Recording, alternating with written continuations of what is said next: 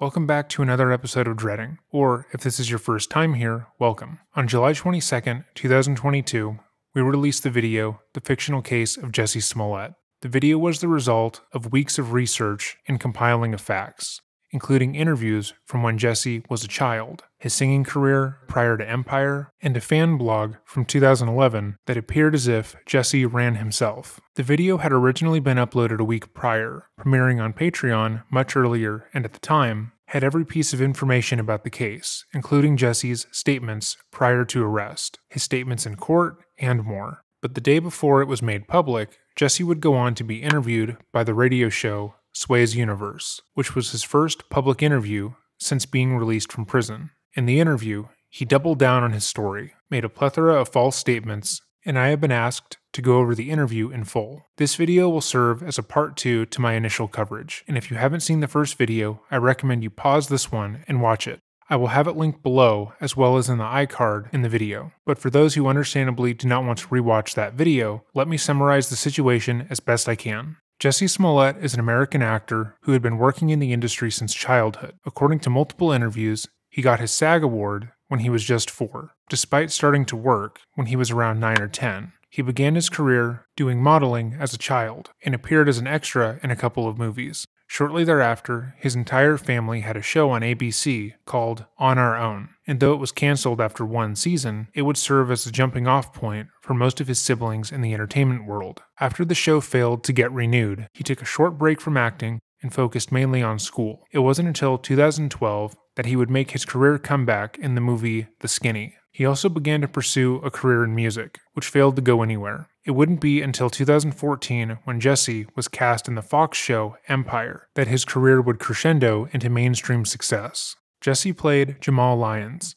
a gay black musician who struggled to gain his father's approval. The media praised Jussie's portrayal of Jamal in Season 1, along with his singing ability, and his role led him to getting signed with a record deal. Despite the numerous success, Jussie felt like the label and the record deal were stifling his creativity, and he would leave the label without putting out any music. He then started his own label, The Music of Sound, to release his debut record, Sum, spelled S-U-M, of My Music. However, his solo music failed to gain the audience that the music he had performed on the show had, and Jussie was quoted in a number of interviews saying that most of his fans didn't even know he made music outside of the show. Later on, his character's importance to the overall plot of Empire would wane considerably, and after one season, he would no longer be asked to do solo press tours, leading to his managers being unable to negotiate a better contract for him. Jussie didn't have the name brand recognition like his co-stars, meaning that he wasn't bringing any more eyes to the show, and it wouldn't make sense to give him more money. Jussie's career wasn't at a standstill by any means. He had gained thousands of fans, was on a relatively popular show, and could easily leverage that into more work. If anything, he had hit one of his first roadblocks, which could have easily been overcome. His management gave him the advice that he should focus on gaining some amount of brand recognition, as that could be leveraged into more money, which Jussie took to mean fake a hate crime for media and press attention. Jussie contacted the Osendero brothers, 2 men who had worked as extras on Empire, and that Jussie had become friends with. One of the brothers was a middleman for Jussie to get drugs, and they had formed a small kinship off of that. Jussie told the brothers he wanted them to pretend to beat him up on the side of the street, to yell racial slurs and homophobic slurs at him, and to scream that this is MAGA country as they pretend to hit him. He wanted the attack to be captured on film, so he showed the brothers where the security cameras were on the street outside of his apartment, and he assured them that he wouldn't be getting the police involved. The brothers agreed, and during a polar vortex in Chicago on January 29, 2019 at 2 a.m., the brothers pretended to jump him outside of his apartment complex, poured a very minimal amount of bleach on him, and put a makeshift noose around his neck. The attack resulted in no damage being done to Jussie, minus a few bumps and bruises. An expert would later testify to the fact that some of the bruises and cuts on Jussie that had been documented were done by him and not the brothers, which was done to make himself look worse after. Jussie had been on the phone with his manager at the time and planned to use him as a secondary witness to the attack. He then went inside to see his creative director, Frank Gatson, who forced Jussie to get the police involved. Jussie tried to maintain he didn't want any police involvement due to the police brutality against black people. However,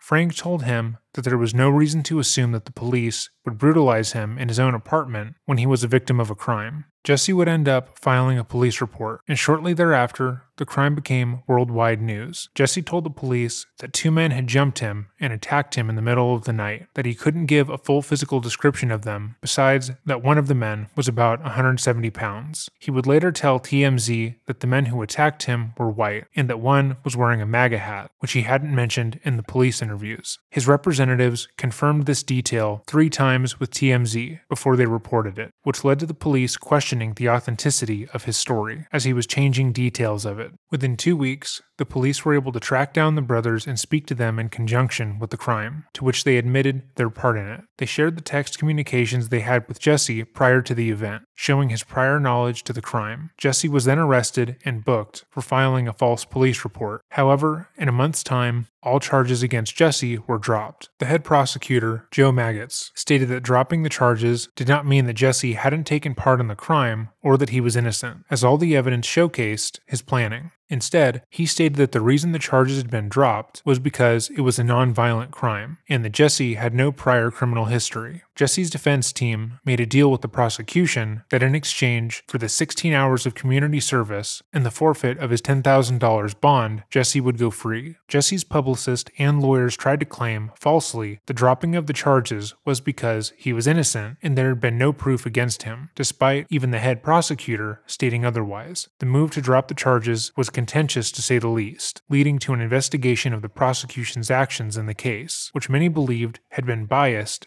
and favorable to Jussie. This made it so that Jussie could be charged once more. In February 2020, Jussie was once again indicted, this time by the Cook County Grand Jury, this time of 6 counts of felony disorderly conduct pertaining to making 4 false police reports. In November 2021, he was found guilty and sentenced to serve 150 days in county jail and 2.5 years probation. He was likewise ordered to pay restitution to the city of Chicago, roughly equivalent to the amount they had spent on the false investigation. Jussie was sentenced to immediately start serving his sentence, and before he was taken to jail, he addressed the court saying this. Do you have any questions? No, I would just like to say to Your Honor that I am not suicidal. That's what I would like to say. Okay. I am not suicidal. Okay. I am not suicidal. I am innocent, and I am not suicidal. If I did this, then it means that I stuck my fist in the fears of Black Americans in this country for over 400 years and the fears of the LGBTQ community. Your Honor, I respect you and I respect the jury, but I did not do this. And I am not suicidal. And if anything happens to me when I go in there, I did not do it to myself. And you must all know that. I respect you, Your Honor. I respect your decision. Jail time. I am not suicidal. Okay. Jussie repeated that he was not suicidal and alluded to cases of people being killed in prison and it being covered up, akin to Jeffrey Epstein. But after entering prison, Jussie would be placed in the psychiatric ward of the prison. According to his brother, he went on to say that they had noted that Jussie was a risk for suicidal harm and alluded to the prison being an unsafe environment for Jussie, especially since Jussie had made the statement prior to his imprisonment. This led some reactionaries to state that Jussie was being abused. He was not, but we will discuss that in a moment. After 6 days, Jussie was released on appeal from his lawyers. He maintained his innocence after getting out of prison and compared himself to multiple civil rights leaders who had been unfairly imprisoned. That is the short summary of everything that occurred prior to the interview that we are going to be going over right now. Again, for a more detailed look, feel free to watch the original video. Since his release, Jussie has gone on to direct his first movie, B-Boy Blues, which is streaming on BET+. The following is the first interview Jussie had done after prison, promoting the movie, which was done on the radio show Sway's Universe. As you will see, Jussie is very close to the 2 interviewers, and they both don't think Jussie took part in the crime. That was the trailer from the new hit on BET+. It's called B-Boy Blues. Citizens, it's a hit. It's streaming crazy.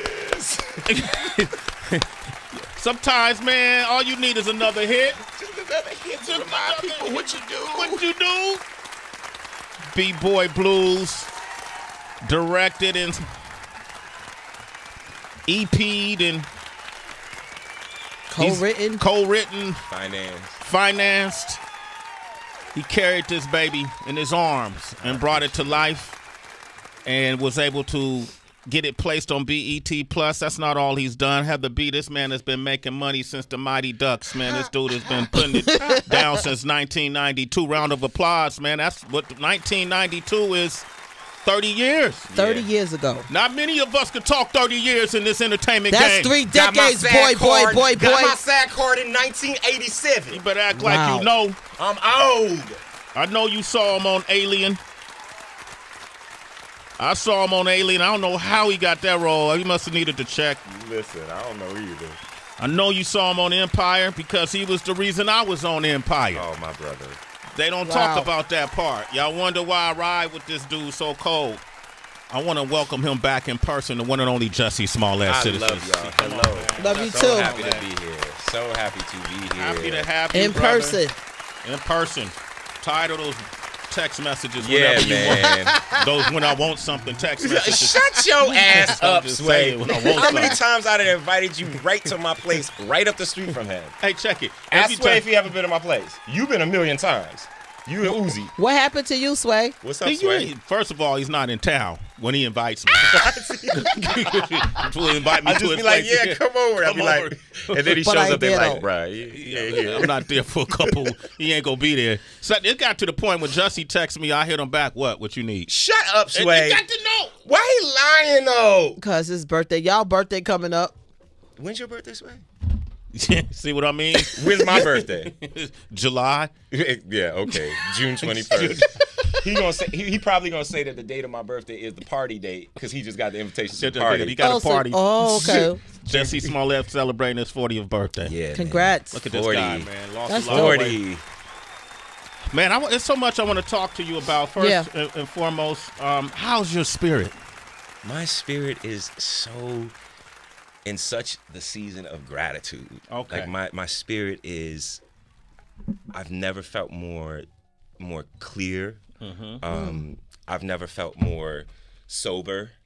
I've never felt more. I hope people don't take that out of context, but I'm sure they will. Right. Boy, I was already about to follow you know up what that I'm saying? one. Yeah. But I've never felt healthier and more grateful and more. I've never felt more blessed than I feel now. So my spirit is really good. I'm still dealing with things. Still, having to. I'm not shy to say that I am in therapy, as we all should be, because a lot of stuff that happened over the last 3 years, obviously, but also just life stuff. Yeah. You gotta be able to train your mind and not just train your body.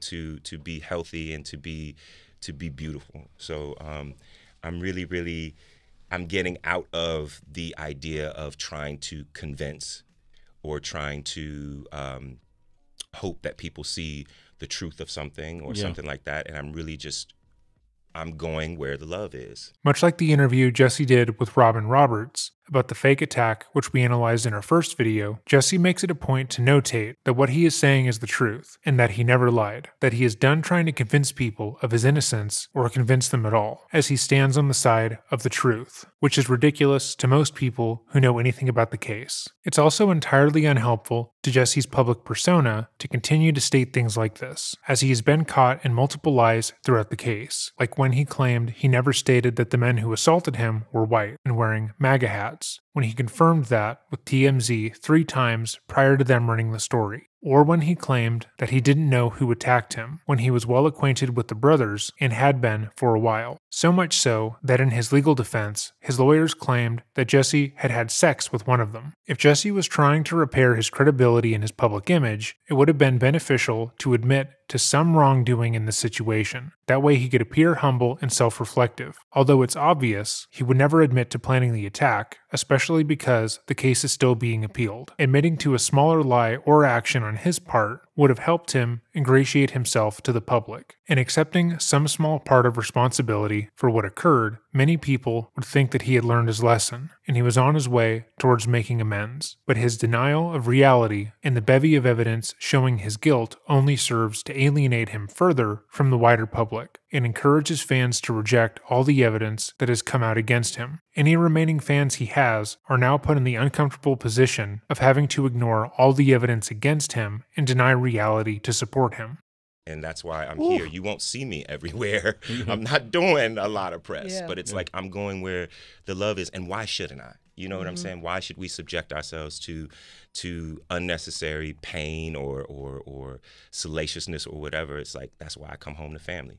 What Jussie is doing here is trying to characterize only going on shows that are entirely supportive of him and are biased towards him as self-care, when really it's a clear sign that his claims and statements cannot hold up to very minimal examination. He doesn't want to be held up to speculation or have to acknowledge any wrongdoing publicly, so he refuses to be put in that position. If he had evidence to show he was innocent, if that evidence was concrete and it would fully exonerate him, he would be doing so every press event he could without worry of being questioned further, because he is innocent, even if he didn't have any evidence. If he knew he was being truthful throughout and his story had never changed, he wouldn't feel as if the story didn't hold up to basic scrutiny, because he would be saying the same story repeatedly. However, because there is so much damning proof against him, including the check for $3,000 he gave to the brothers, the Instagram messages of him talking to them the night of the attack, telling them that they would need to push the attack back because his plane had been delayed, and his consistent changing of the story to different media outlets and the police, he knows that the more he talks about it, the worse off he is legally. But he frames that as him being done with dealing with negativity in his life and only spending time with those who believe his story. Jussie Smollett, I'm curious. You choking up, Sway? You crying? Yeah, I'm wavery right now, Jussie. Tapped into a chord right there or something. But you know, I'm always concerned. I'm always concerned with our people, and specifically, I'm always concerned with you. And I know this field we work in can be heartless. It could be ruthless. And it can be alienating. It could be You have alienating. all these people around you, but it's very, very alienating. And, you know, when something like, you know, we all know what happened. Well, we don't all know what happened, but we all know the scandal around it. Around the court case. Right. Yes. I'm so, it sounds so odd, but Lord knows if I could go back and never go through any of this and never have my family or my close people to me ever have to experience what we've experienced, Lord knows that I would make sure that, you know, happened, and that we never went through what we've gone through. But there's a part of me that one of my good friends said, you know, you may think now, and he said this probably in like April of 2019, he said, you know, you may look at everything now and think that this is bad, but at the end of the day, you needed to mow your lawn so you could see all the snakes in your grass. Ooh. And sometimes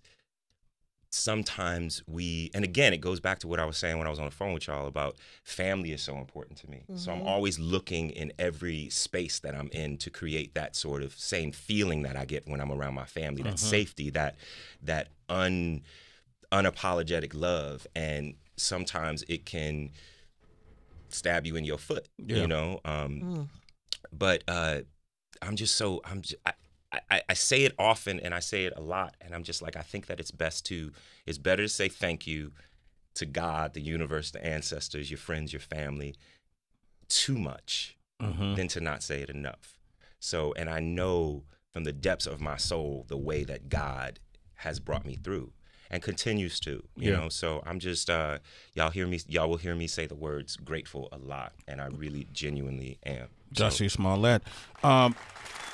What's that? I love this fake audience, y'all. No, stop, man. Come on, man. Don't be pulling the curtain back. You're a director. Jussie is once again trying to demonize all those who do not believe him in order to victimize himself. He is a martyr of his own making, both in the hate crime hoax and this interview, characterizing all the people who are no longer affiliated with him after his lie was exposed as snakes is a clear and obvious attempt to try and say that he was wronged in this situation and deny any responsibility for what happened. He is trying to claim that everyone around him that left or even believed that he would be capable of what he was proven to have done was disingenuous and therefore a bad person, which is comical because again, he faked a hate crime. Jussie Smollett calling anyone immoral is absolutely incomprehensible. How could everyone turn their backs on him? He only faked a hate crime in order to get more money.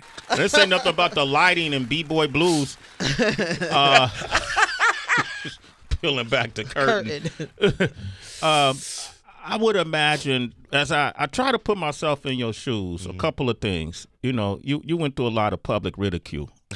Yeah, from the same people that loved you and uplifted you are the same folks that did not believe you. You know, there were a lot of folks who just to this day does not believe your story. How do you rectify that? How did you? I don't. Yeah. I don't. There's a part of me that, you know, when I strip my ego, when I strip my personal emotions about it and my personal situation, the way that it was served to everybody, I absolutely understand why people felt betrayed, you know? And I put that in my song, Thank You God, where I was just like, I really overstand the reason why y'all felt betrayed. They had my own people, thoughts going off the wall. That's right, from LD to Don, I still got love for y'all. Because whatever they thought. And whatever the way that it was served, but that is also, I didn't know what was happening then. I didn't know how bad it was getting. And I also didn't think, for whatever reason, I genuinely thought that people were going to be like, there's no way that he did some bullshit like that.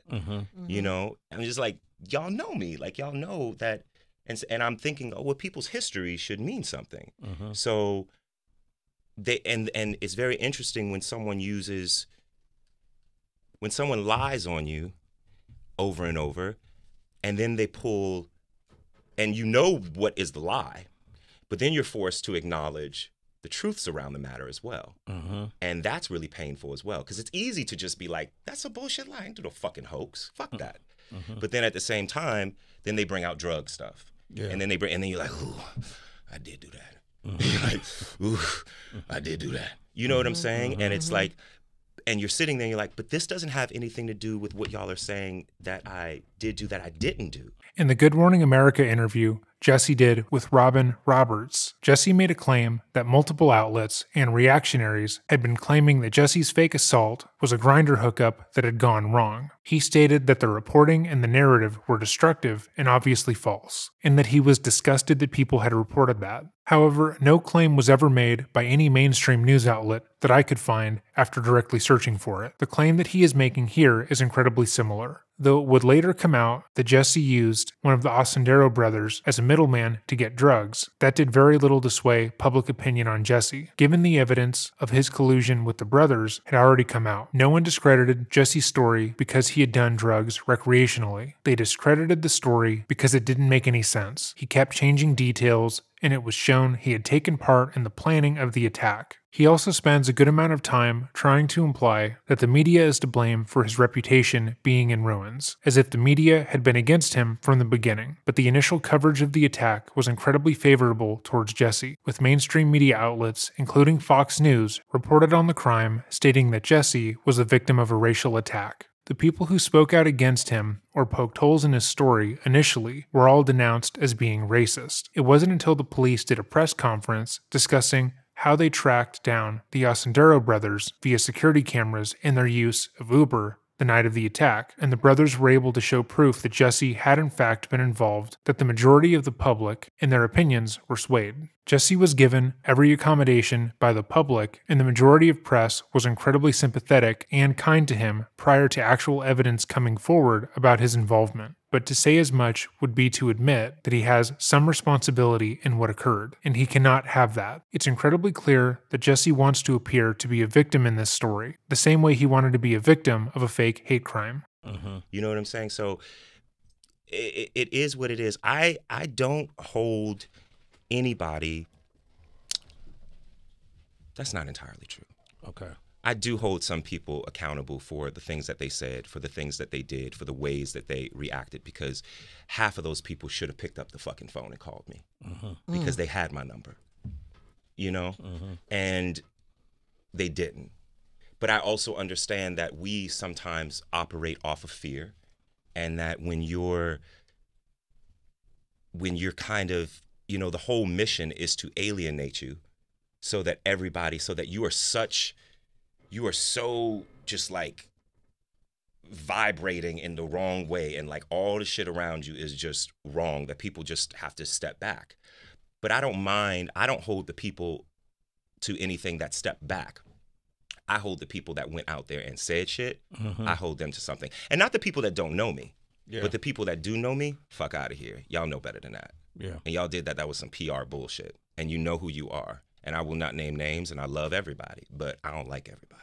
In most cases of deception, when questioning a guilty party, that person will most likely use convincing statements. This includes things like saying, "You know me," "You know I would never," or "How could you think that of me?" These statements seek to exonerate the guilty party on the basis of friendship or something other than fact, when if you didn't do something, you would simply just show that you didn't do that. If Jussie could counter the plethora of evidence that had been set out against him, he would have simply done that and done it in the press, or better yet, in court, which he didn't do, seeing that he lost the court case due to the insurmountable evidence showing his involvement. But instead, he is trying to state that everyone who was around him that disavowed him and stated that faking a hate crime was a bad thing to do is a piece of garbage and should feel guilty for abandoning him, even though he did do that.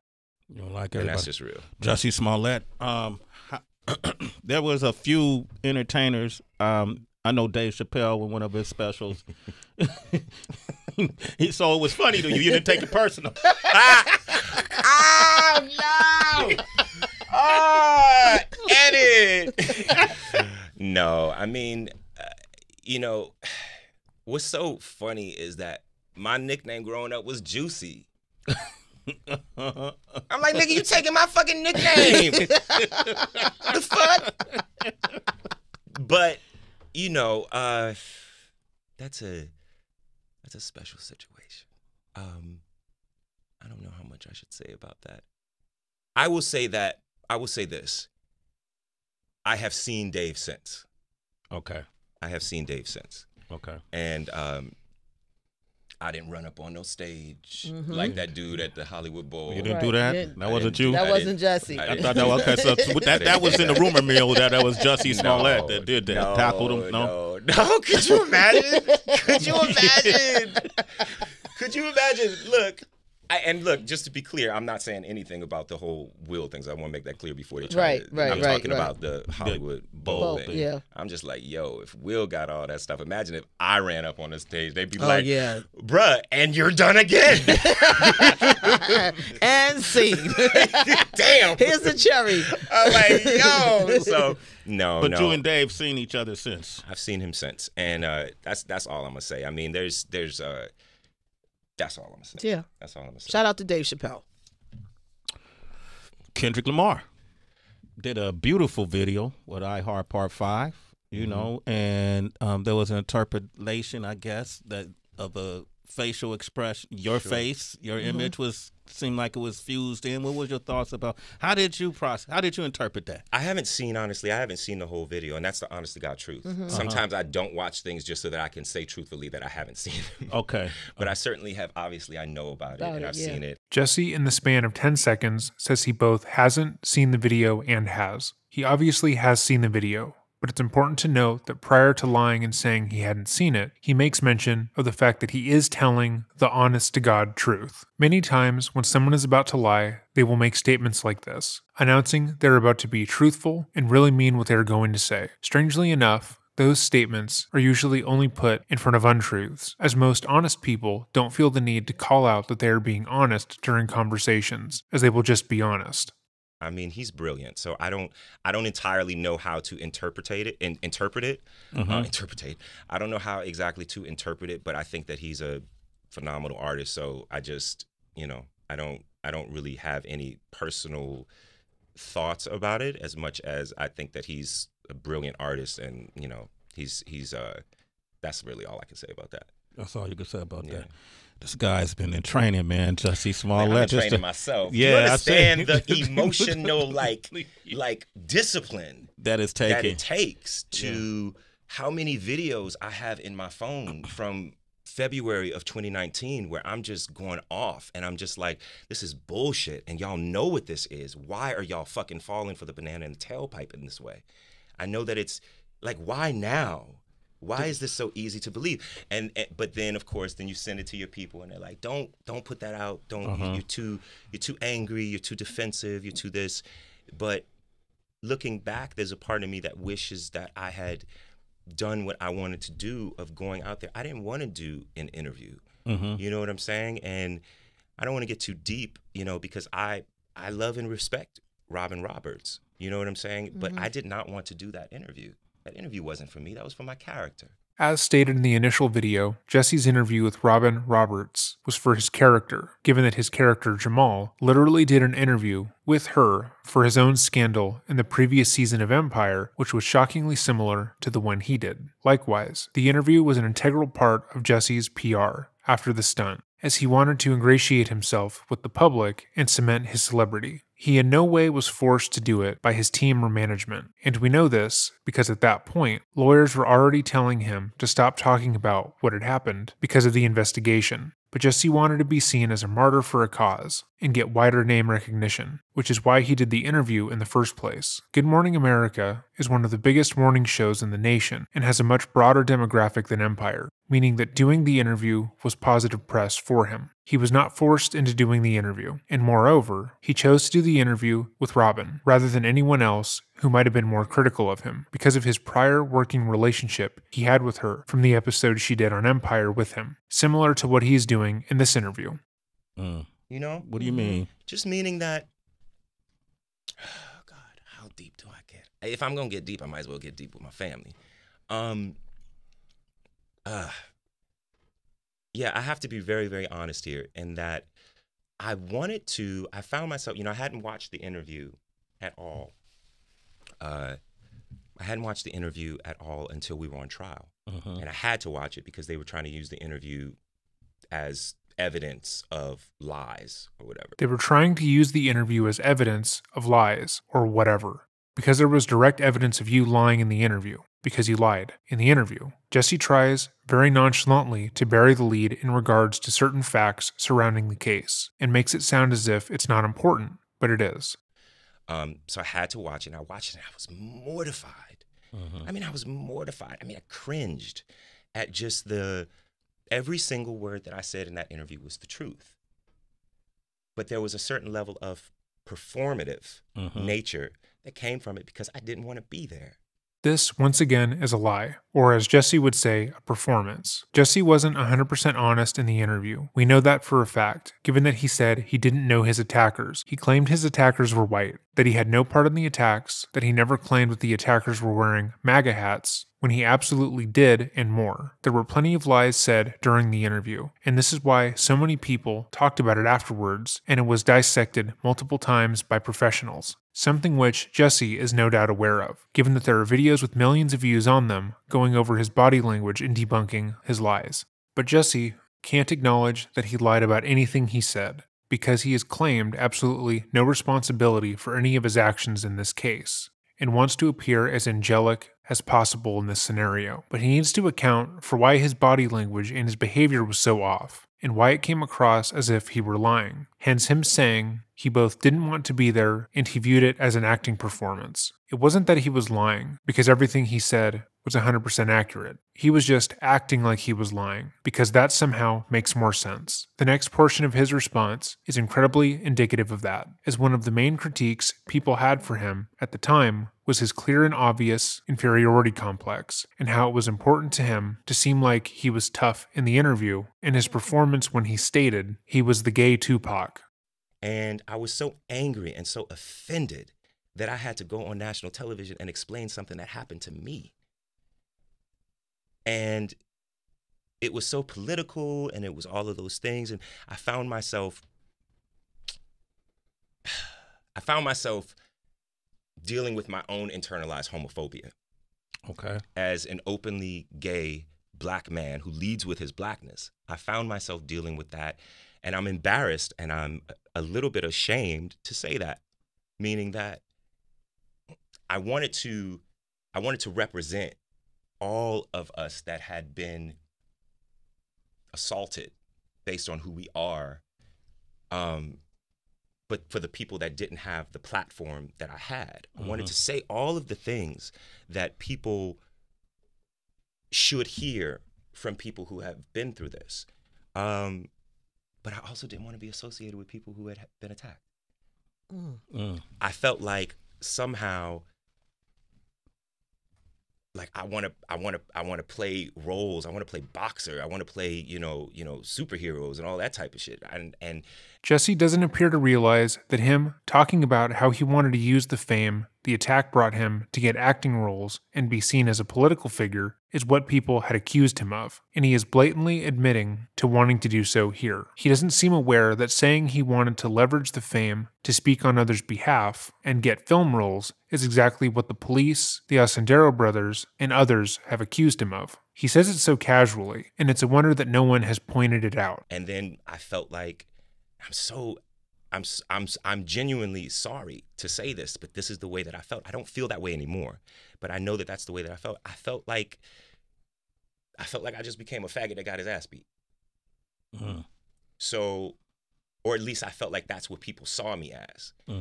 And so I was trying so hard to like the posturing of he hit me and then I hit his ass back. And I was just like, oh my God, nigga, what are you doing? You look fucking ridiculous. But everything that I said was the honest to God truth. But it's just the way that it was. Yeah, I mean, I'm sorry to my people that I felt that way.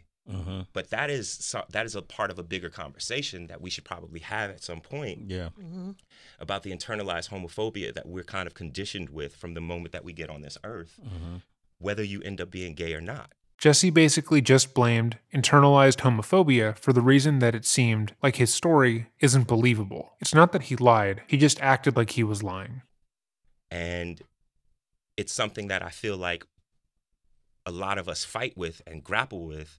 And in order to explain certain things and explain certain whys, you kind of have to be fully honest with yourself about all of that. And that's just me being honest. So am I ashamed of that I felt that way? Absolutely. Do I feel like I'm better than anyone else that has been assaulted? Abso-fucking-lutely not.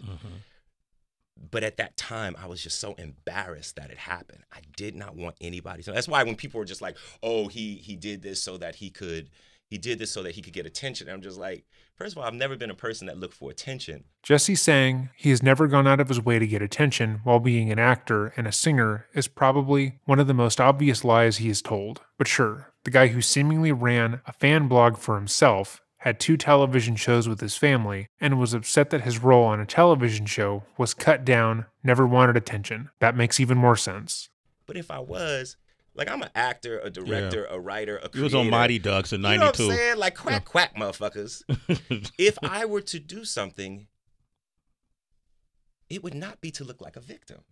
It would be to look like, if anything, someone strong. Again, this narrative only works as a rebuttal if the party listening is somehow unaware of the fact that Jussie told the Ascendero brothers to let him hit them back during the attack, because he wanted it to look like he had fought back against the attackers. Jussie said he wouldn't have staged all of this because he didn't want to be a victim, as if he hadn't stated he wasn't a victim in the press, and as if he hadn't said he fought the fuck back in every statement he gave after. And I found myself being like, yo, but I'm strong, but I fought back and all of that type of stuff. And it was like, it actually doesn't make you more or less of a human being, regardless of what happened. And so we just didn't know what to expect. We didn't know what was coming. We didn't know who was going to lie. There was just nothing to point us to that until it happened. And we were just dumbfounded. And looking back, there were so many things that we could have done to intercept it, but we just didn't know what was coming. So that's that. We're gonna move on, but you said something really interesting, because I used to get on the radio. I had to tell you, I was perplexed of why so much attention is being paid. I minimize it to this actor, right? You're more than that, but why? I'm just why is the whole world you used to say? I used to say the whole world is coming down on this guy, on this actor, when we got so much other things we could be concerned about.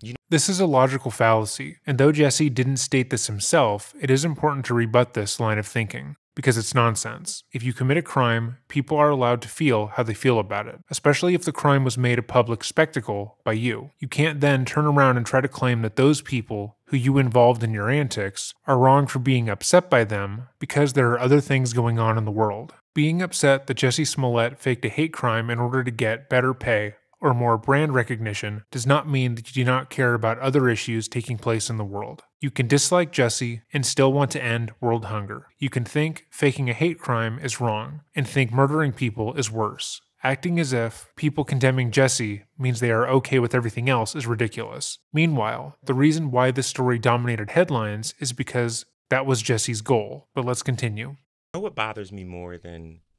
It's interesting. What bothers me more than someone that says, that motherfucker guilty. He's a liar.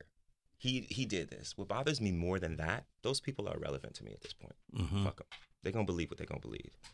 What bothers me more are the people that are saying, that will say something like, well, even if he did do it, X, Y, Z.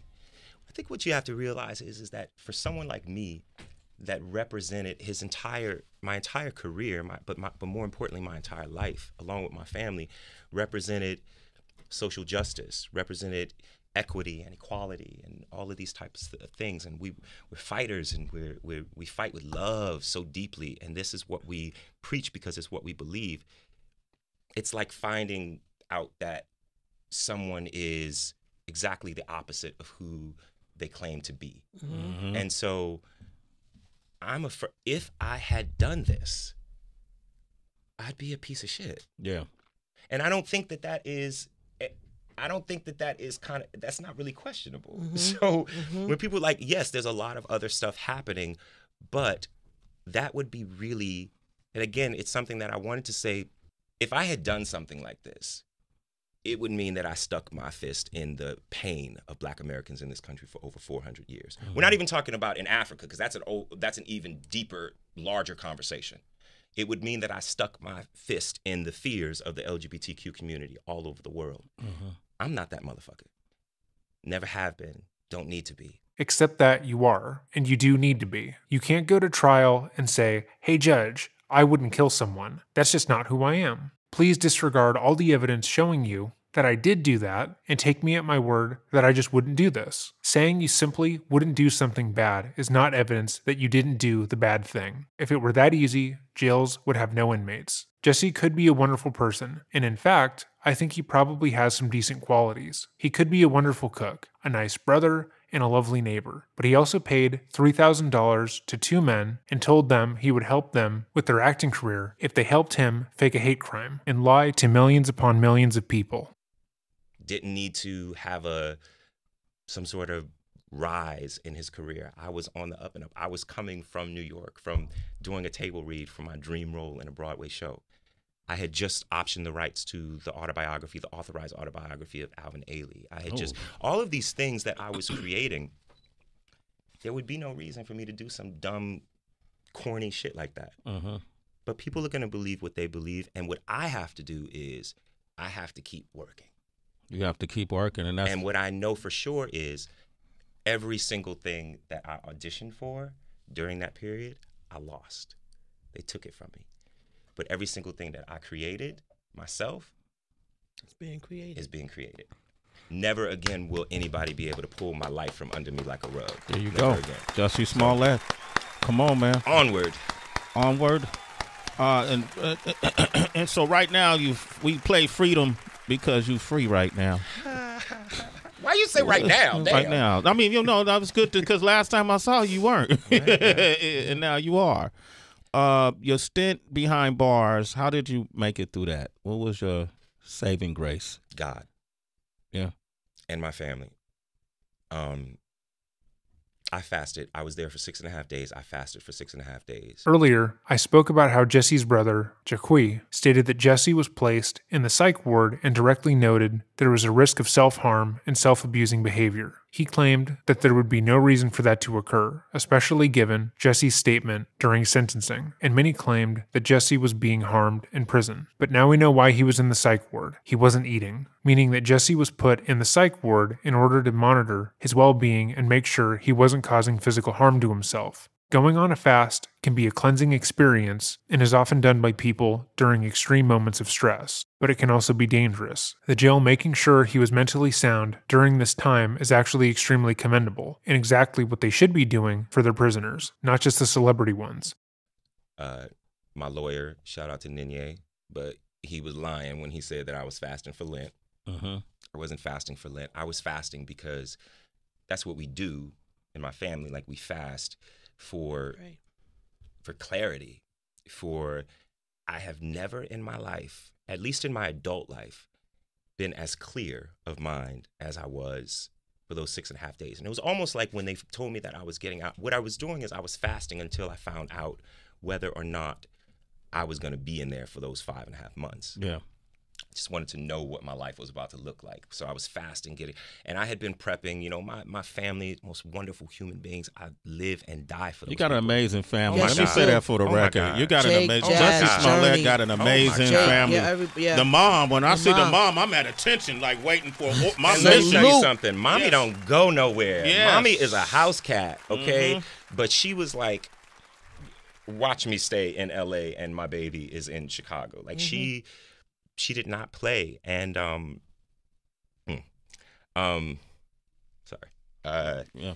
so being behind bars, I fasted for 6.5 days, and there was a part where they told me that I was getting out. Lord knows I wanted to get out. I was in the fucking psych ward on, you know, and did they have you in a jacket? No. They didn't have me in a jacket, but they had me. I was sleeping on like a restraint bed. I wasn't restrained, and I have to keep it real. Everybody, you know, was inside, was very kind, and when I left, I thanked them all. I said, I don't know what y'all think either way, but the fact that you didn't let me know what you think either way, and you just showed me respect, I'm grateful for. You know, but yeah, I was there in 6.5 days, and there was a part of me when I was coming out, when they told me that I was coming out, I was so grateful and so glad to get out. But there was a part of me that was like, I don't want to lose how I feel right now. Like, I don't want to lose that clarity. The clarity. I don't want to go back out there and pick up this, and pick up this, you know what I'm saying? And somehow forget how I feel right now. Because right now, I am as grounded in me as possible. And it's just, there's something about being in there and having no choice but to surrender. Surrender, not to the system, not to a judge or a bunch of old white men ironically explaining to you about the history of hate crimes and lynching, and you're sitting there and being like, what? Who the fuck are you? But you're surrendering to yourself, and you're just left there with you, your thoughts, and these walls. I believe that the prison system needs to be dismantled. I believe that there is, as I'm sitting in there, and I'm like, I know that I didn't do this, but you have to be a different kind of person to really search and try to find the redemption in this. That place is not meant for redemption. That place is not meant to make you come out better than when you went in. And the prison system needs to be dismantled. I mean, I will say that, and somehow I feel like maybe that's one of the reasons why. But then I look at it and I'm just like, I'm not one of those dudes that needed something like this to happen to understand the plight of my people. You know what I'm saying? You like, knew I'm that not before the person you went that in there. I knew. You know what I'm saying? I'm not some ignorant fool that doesn't understand the history of all of these things that these people somehow tried to flip and act like they needed to explain to me. Jussie keeps stating that this is something he didn't need to have explained to him, and that is most definitely true. Jussie was well aware that faking a hate crime against himself was not a good thing to do. He knew it was wrong when he did it, which is why he didn't want the police to be involved. Explaining to him that his actions were wrong is mute, because he already knows that. He just refuses to acknowledge that he did them. The interview is then interrupted by one of his co-stars of his film coming on, and they drop the discussion of the hoax there. One of the most infuriating things about this case is the fact that Jussie refuses to take any ownership of his actions, and it's truly doubtful that we will ever hear him admit any wrongdoing. It's everyone else that's lying, not him. Thank you for watching this video, and I hope you enjoyed it. This video, like the previous one about this case, was copyright claimed, and if you would like to support the channel, our Patreon is linked down below. If you want to support this content for free, consider liking and subscribing. If you have any cases you would like to see covered, leave them in the comments, or email me at dreading.official@gmail.com, and I will see you in the next video. Stay safe.